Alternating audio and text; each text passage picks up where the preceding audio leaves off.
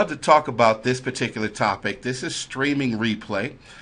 Streaming replay allows you to be able to replay a single day's worth of intraday data all the way down to maybe a tick bar, volume bar, whatever type of custom time frame you might be looking at.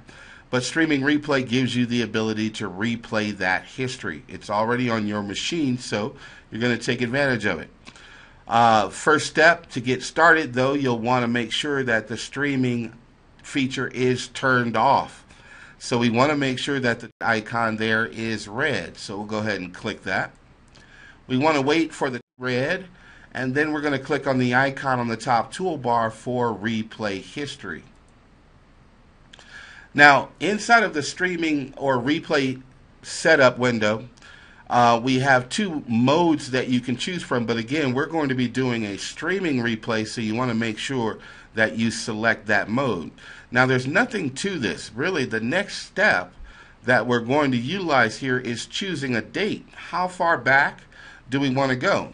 So we can choose any date from the menu here, selecting that through the calendar icon or by changing the values manually. Once you have a date, though, we're going to go and choose a start time. And this start time right now is based purely on the day hours. So we'll choose what time that market opens or choose what time that market starts.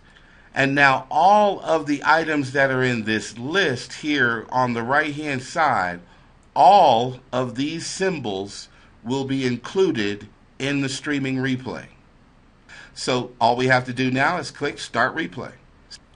Now once the data has been downloaded, the streaming replay window will start trying to catch up to the time that you chose. We chose 7 a.m., so it's going to jump to that time frame. Now we're ready to place our trade. To learn more about placing trades in Trade Navigator, see the next training video, Trading from the Charts.